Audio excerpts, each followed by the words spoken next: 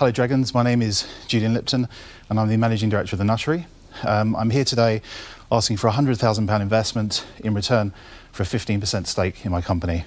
The Nuttery manufacture bird feeders. The company was started by my father and the concept is really simple. It's a cage within a cage. The small birds fly through the holes on the outside to go inside and the squirrels, they can't get through because of the outer bars. And that's how the Nuttery was born. We supply around 300 accounts in the UK, pet shops, garden centres, wholesale, mail order, and we also export some product to Europe and the USA as well. In the UK, 3 out of 4 households feed the birds, and the industry is estimated to be worth around 200 million per year. Thank you very much for listening. I have some samples for you to have a look at, and any questions? An efficient pitch from experienced family businessman Julian Lipton. He needs a £100,000 cash injection to fund a new phase of growth for his innovative bird feeding business, and he's willing to part with 15%. Duncan Bannatyne wants to scrutinise the makeup of the company. Thank you, Julian. You said this company was started by your father? Yes. So how long has it been in existence? 20 years. 20 years? Yes. So let's see how much profit you made in the last 20 years with the Nuttery. OK. So the last year, 2009-10, Nuttery turned over 1.2 million, 395,000 gross profit, and the net profit was around 98,000. The previous year? 888,000. Gross profit of 274, and a loss of 37,000. And the year before? Very similar turnover to the year before, and a loss of 27,000. What caused the losses?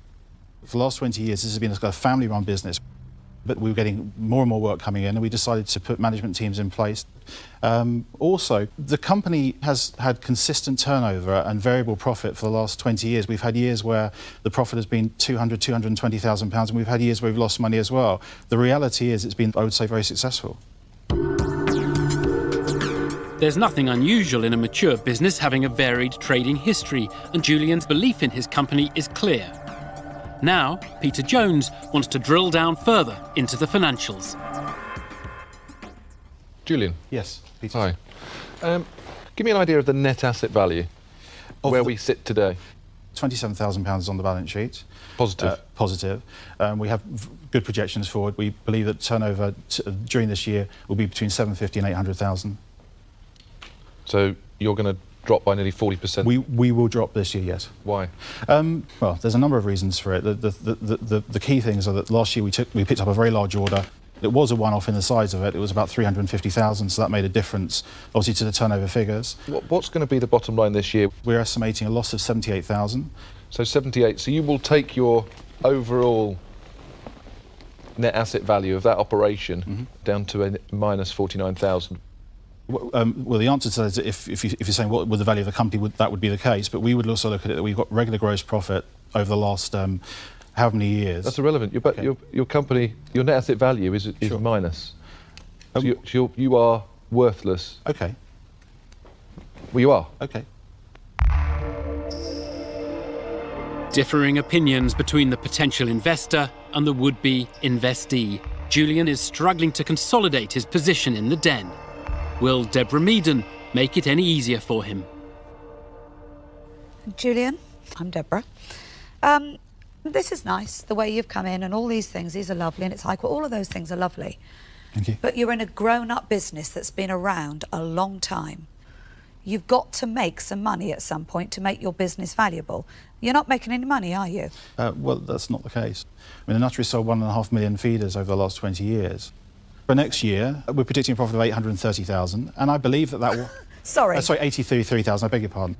Also, we have just taken on a new design team. Our focus has been completely on the future and pushing forward. What we have set about doing is designing a much more contemporary range. So if I show you an example of the product, this is the Acorn. This is a squirrel-proof feeder, stylish. We think that the customers are looking for something that's just a bit more design-led to put in their garden.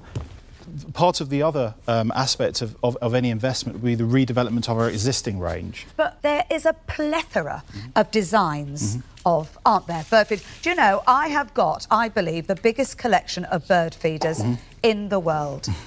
I think my husband, every time he sees a new one, we've got it up on the tree. They're all shapes and sizes.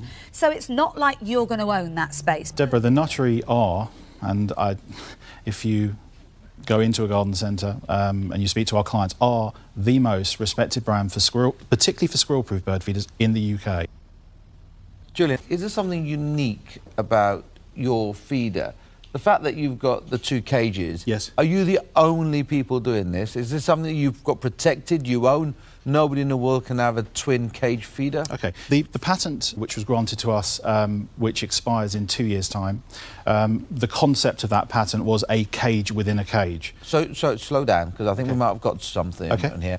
So there was a patent that was granted when? 93. OK, so it expires in 2 years' time? 2014. And what happens after that? Well, what happens after that is we continue doing what we're hoping to do, which is to keep bringing out new products and new innovative ideas. Right. If we feel that something needs to be protected, we will protect it. OK, so basically, you're now redesigning, because in 2 years' time, the business you're asking me to invest £100,000 in yes. loses its intellectual rights. Yes. That would make it very difficult for me to invest in you. I'm afraid you've lost me. I can't invest, so I'm out. Unease over its profitability, and now concerns over the longevity of the product itself. Julian loses his first dragon. And Duncan Bannatyne does not look convinced either. Julian, the valuation is crazy. I'm buying companies at the moment 3 times profit. That's about 300,000. But you've asked for investment that puts it at 666,000. Yes. If I was to sell the business today, we would take the gross profit that the business has, brand, regular turnover, projected profits moving forward as well. And obviously, we have existing clients that have given us commitments and are working with us on an ongoing basis. Yeah, I'm sorry, but you're a great product, but so many reasons not to invest. And so, Julian, regretfully, I've got to say, I'm sorry, but I'm out. Julian, I don't get the disconnection between your mind is kind of not connecting sales with profit. No, I do understand the difference. I'm sure you understand the difference, but you keep reiterating, you keep focusing on, I'm not surprised, on turnover and gross profit, and completely ignoring the fact that you consistently have a track record of losing money, except 1 year you did make 98,000, which by your own admission had an exceptional item in it. When anybody looks to value a business, they're looking at trends, they're looking at the underlying profits. The underlying profit, well, actually, there are none. Well, if you're looking at the profit of this year, there isn't a profit. No, all last year. Well, 100,000 last year with an exceptional order. The year before, minus 37, and the year before, minus And Deborah, 27. next year, we are predicting a profit. You should have come in here red hot, understanding we're investors. You're not a start-up trying to sell an idea. Yes. I want your help, please. You're trying to sell us a grown-up investment. And in selling us a grown-up investment, you needed to be absolutely on it. Okay. And frankly, Julian, you haven't been. Okay. So I can't invest. And I'm out. Thank you. Julian, can I tell you where I am? Yes. I don't see me getting any return on this whatsoever. Commercially, it's not a route that I would want to walk down. I'm sorry, I'm out. Okay, thank you. 3 more dragons out, and the dazed entrepreneur's steadfast belief in his business seems only to have alienated the multimillionaires. Now, only Peter Jones can save Julian's investment needs. I do think that you've made a decent presentation. Very, very complicated. I acknowledge I made mistakes. I'm going to put it down to nerves. This business, I'm passionate about it. I see existing products that I know that we can sell large quantities on, but we just can't get over that hurdle. There's a lot of work that's needed to be done. We've got some fantastic ideas and I want to take that forward. And I guess I need help. I'm not denying that that's the case. Julian, what you should have done was to pitch to me on the basis of it's a 20-year-old business. It's got some real heritage, but it's struggling. We're running out of time with our IP. It's not happening for us. But I've got some new innovative ideas to take that forward. I'm looking for you to invest money so I can take this family heirloom and this family business and make it into something quite special. And for that, I won £100,000. And I think your whole pitch today would have been very different. But unfortunately, it's not an investment I'm going to take forward today. Okay. And I'm out. Thank you. A bitter disappointment for Julian. It seems the more experienced the entrepreneur, the more demanding the dragons will be. He leaves with nothing. I wasn't expecting the financial interrogation quite as much as it happened, but I think they were valid questions, and they were questions that I should have been more prepared for. It was an interesting experience.